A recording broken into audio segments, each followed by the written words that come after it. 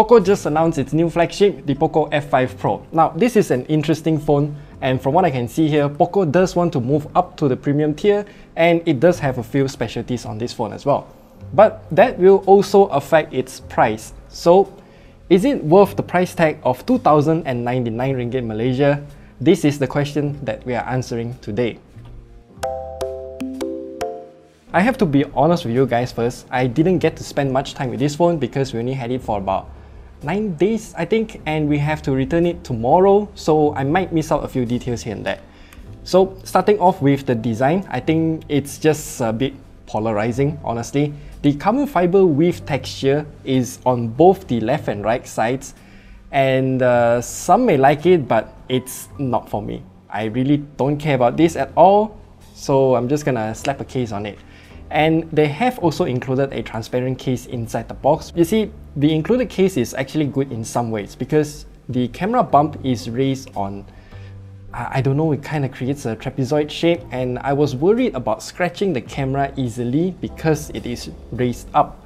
But that included TPU case actually has a bit of a extension to wrap around the trapezoid shape as well, so yeah, you are protected in that regard. So if you're finding an aftermarket case, then it is recommended to get one with the same design as the included case.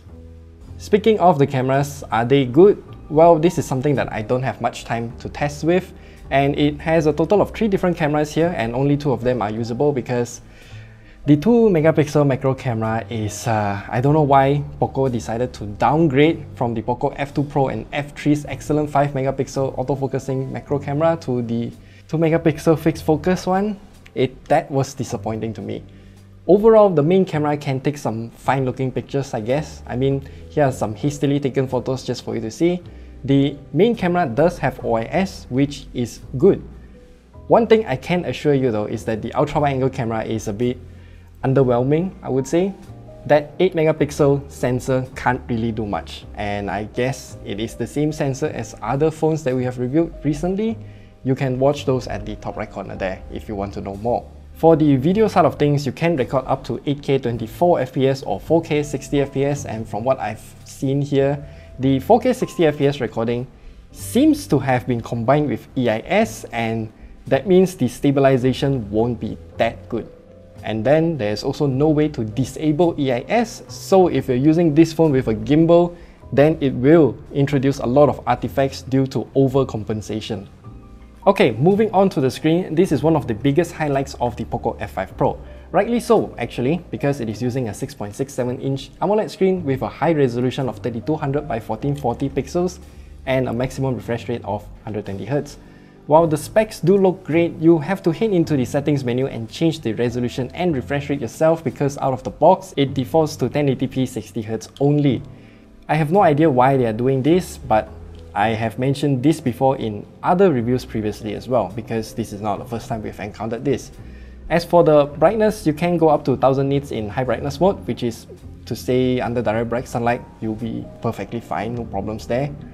And the color accuracy though is actually good. It covers 98.38% of sRGB. While it is not the best, I can say that, yeah, you can't really discern that 1.62% difference. The delta E number is also very low, so that's actually very good. What I don't like about this screen though is actually the placement of the under-display fingerprint scanner.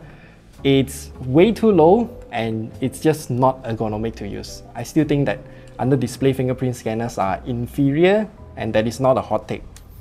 Since this is the highest end POCO phone available to date, it also comes with a very powerful chipset. For the F5 Pro, they chose to go with the Snapdragon 8 Plus Gen 1, which is about 9 years old at this point in time, since its first debut, I think. Anyway, even though the Snapdragon 8 Plus Gen 1 is considered old at this point, it still has a lot of performance packed into it. As shown in our gaming test, I played Genshin Impact, highest graphical settings at 60 FPS, and while it did not maintain 60 FPS all of the time, especially in the new desert area, it still manages to hover somewhere around 50 FPS, which is fantastic. What I'm impressed by is the temperature. The POCO F5 Pro manages to maintain somewhere around 41 degrees Celsius after playing for about half an hour, and I'm truly impressed by it actually. And if you're worried about the read and write speed of the RAM and storage, then don't be, because it's actually very good as well.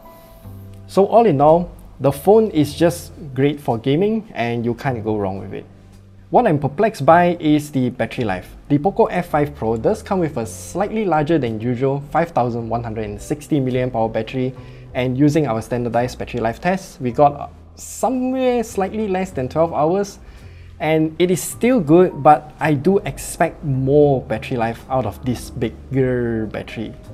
The phone also comes with a 67-watt charger inside the box. It can charge from 15% to completion in about 50 minutes. I think that is to be expected actually. The temperature is also directly resulted by the charging speed, and as you can see from this graph here, it never reaches 42.5 degrees Celsius throughout the entire charging cycle, and that is very safe. What's weird though is the inclusion of wireless charging. Yes, I truly did not expect this feature to be on the POCO F5 Pro, but here it is. And if you want, then you can actually utilize MagSafe as well. Just get a ring like what I did on my other phone and then slap it on the phone. Then you can start to use MagSafe.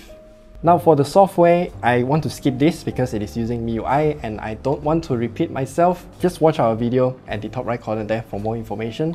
What I have to add though is this: because of the higher resolution of 3440 by 1440 pixels, we expect the UI elements to scale accordingly, but what's happening on the phone though is very weird. For example, the power menu buttons, they are smaller now if you're using the higher resolution. So yeah, that seems to be a bug, but it's a small case overall. And then a few more things to mention. The POCO F5 Pro still uses a USB 2.0 port at the bottom, so no HDMI output over USB-C. And surprisingly, there's no audio jack as well, so if you're going to use this phone with your wireless earbuds and whatnot, then you have to suffer through audio delay. Maybe we should do a video explaining about Bluetooth audio delay once and for all, so let us know down below if you're interested to see it. There's also no microSD card slot, but we do have a IR blaster at the top. With everything said, is the POCO F5 Pro worth the price? That depends entirely up to you. The Malaysian configurations available are as shown on the screen here, and we have the 12 gigs RAM with 256 storage version. Honestly, I think the 12 gigs plus 256 gig version is just the worst out of the three available, I would say. Remember, in our previous video, we did show you that 8 gigs of RAM is probably enough for years to come actually, and it's your RAM speed that matters, not the RAM amount. Watch that video at the top right corner there to know more about it. Since this phone doesn't have any expandable storage, I recommend you to get either the 8 plus 256 version or the 12 plus 512 gigs version. And as an alternative to this phone, you can also look for the Xiaomi 12T Pro, because that too is a fantastic phone and comes with the same Snapdragon 8 Plus Gen 1, faster charging speed but at a higher price, and also assuming that you can still find leftover stocks in the market. So that's all that we have to share with you about the POCO F5 Pro. Overall, if you're buying this phone just for gaming, go for it.